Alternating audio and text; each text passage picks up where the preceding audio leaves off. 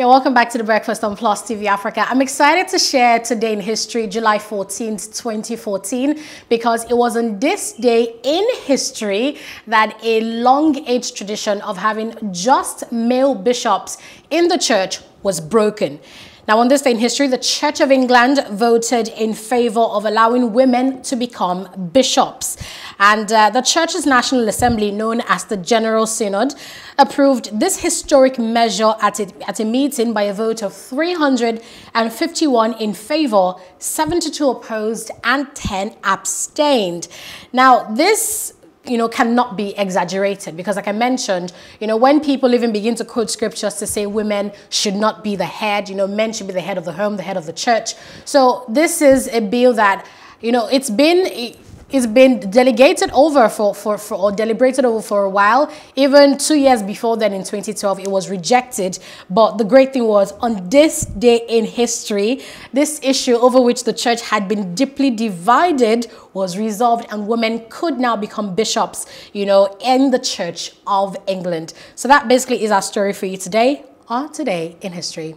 I think a couple of years earlier, I'm not sure, I think 2002, I believe, they had also lifted the ban on women becoming priests before this one eventually happened in 2014. Yes. And I would also share there were legal obstacles to this. There was also some of those who rejected the bill. Yes, the traditionalists. Because of, their belief in God and what the Bible, taught them, and some of all of that. The moves to dismantle the legal obstacles, let me share, began in 2005, but in 2012 the change was blocked by a small margin of representatives in the General Synod. Women serve as archbishops, or rather bishops in Anglican communion churches in several countries, including the United States, Australia, and Canada. But some Anglican churches in developing countries do not even ordain women as priests. So yeah, there is that. Of course, I think that includes Nigeria. There's no female bishops or priests here yet, are they? I think I know there's is it Bishop or Reverend Margaret Idahosa? I can't remember what the title is, but I know that's not an Anglican church, is it? I know that she has a title that is foremost. I don't remember exactly what it is, but I know she's big in that regard. But I think today was historic. Church of God Mission. That's a Pentecostal church. It is a Pentecostal church. You said there were no bishops, so I didn't know you were trying to divide. In the Anglican church, that's what I mean. Because this conversation now is in England, and it's in the Anglican church, yes. Which has, of course, a majority of the Christians in England, basically. So here in Nigeria, in the Anglican community in Nigeria, I don't think there's any female bishop or female priest. I've never heard. We're still getting there, but we know that they achieved, that historic moment for the church and equality. So it's only a matter of time before the rest of the world, adjusts. Absolutely. Yes. All right, let's move to Afghanistan. And this happened in 2012. It's not a very happy story, but on this day, a suicide bomber blew himself up, detonated in a wedding in Afghanistan, just when Favours was singing Adada. That's a joke. 17 people eventually lost their lives. It was a lone suicide bomber that detonated a vest filled with explosives at a wedding in northern Afghanistan, killing at least 17 guests, including a top politician. Police say 22 people died and about 40 were wounded in the attack. The attacker's blast tore through the wedding hall in Aibak, the capital of Samangan province. The attack seemed to target him, of course, the militia leader at that time, as he welcomed guests into the entrance of the hall. He was elected to parliament during the troubled 2010 poll. A number of security top officials were also assassinated in northern Afghanistan in the build-up, in the 18 months before that explosion eventually took place. It's not a story that, is very, very shocking. And this is why, for a long time, this is a very sad point I'm going to make. For a long time, we've heard of similar, things like this in Afghanistan, in Pakistan, in Iraq. We hear of suicide bombers and the likes blowing themselves up at, in churches and marketplaces and all of that. And when you see it in the news, when you see it on CNN, you almost just say, okay, another day in the market or another regular Tuesday.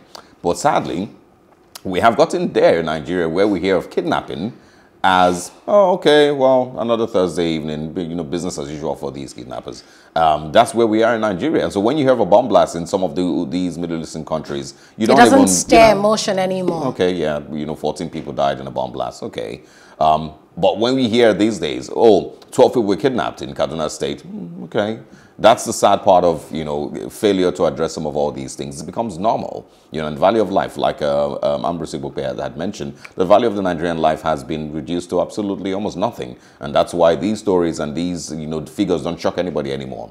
222 people killed in 3 months in Kaduna State. Exactly. And they say, oh, don't worry, it's only 10. So really? Exactly. 10? It's only 10? And guess what? We don't know the names of these 222 people. We don't have their identities because they're really in Nigeria just figures. They're numbers. I saw a picture yesterday, parents whose children had been kidnapped, they gathered the footwear of these children and they were just mourning. And I just see the heap of those, slippers and sandals that these kids once wore, and the parents, having no clue where the children were. We have been so disconnected from being human, almost. We've been so disconnected. We've basically now have a shield around us, that makes us almost walk around stories of death and kidnapping and it seems we all have developed that thick gruesome skin. way, exactly. Here in Nigeria, and doesn't mean anything to us anymore. Sadly, the same way, in Afghanistan, if you have a bomb blast now, it barely makes any of the international news media. It might just pop up here or there.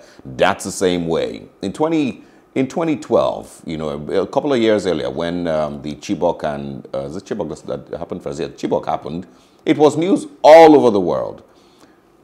A couple of days ago, 121 were kidnapped in Kaduna. It didn't make news stories anywhere. It barely even showed up in Nigerian newspapers. That's how common and how regular the kidnapping has become in Nigeria. And it's a great thing because our next conversation really is going to be on the viability of the Nigerian state. And so it's important that we get into that conversation and see where we truly are going as a country. How much longer is Nigeria going to survive if we continue, at this pace? How much longer are we going to, see ourselves as people and as human beings and love ourselves as brothers and sisters? And not to think of ourselves as lucky or fortunate to be united. To be united. Oh, my. So a great conversation we're moving into next after the short break. Thank you so much for enjoying our little history lessons this morning. And we'll be back. Stay with us.